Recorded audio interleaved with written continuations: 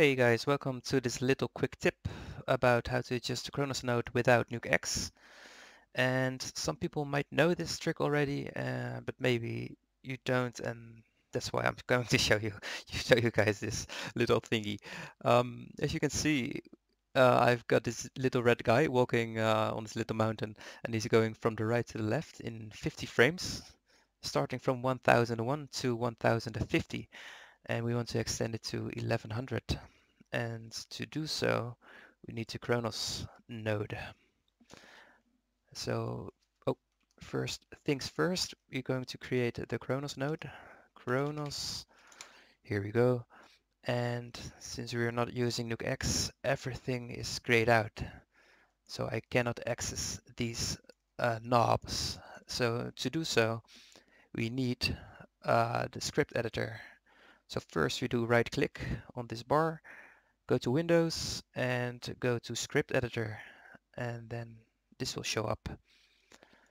And the second step is you have to select this Kronos node, Control C and Control V if you're on Windows. And as you can see, everything is pasted inside of it, and these names are actually the knob names. And we want to adjust the input range, and the first box is called input.first, and the second box is called input.last or last. And to adjust these two, we go simply add the knobs names inside of this box.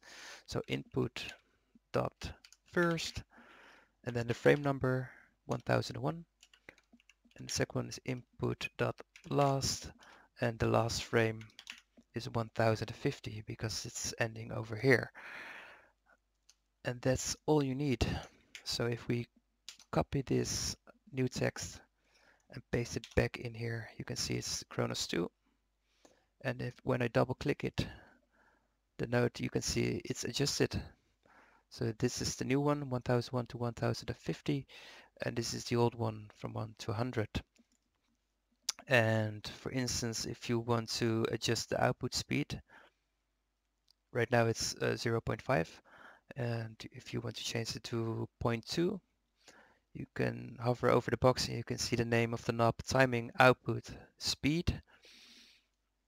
So we add timing output speed and then 0.2. And be aware you are using the right capitals, because timing is written in small letters and output starts with capital O and speed as well with the capital S. So do mind about these capitals, capital letters. So if I copy these of this text again and paste it back in, you can see we've changed the output speed. So I have to show you guys this first node, which is the output speed of 0.5. I can show you guys that it started at 1001, and at 1050 you can see this guy is halfway, and on 1100 this guy finished at this endpoint. So that's it. Hopefully this information was valuable.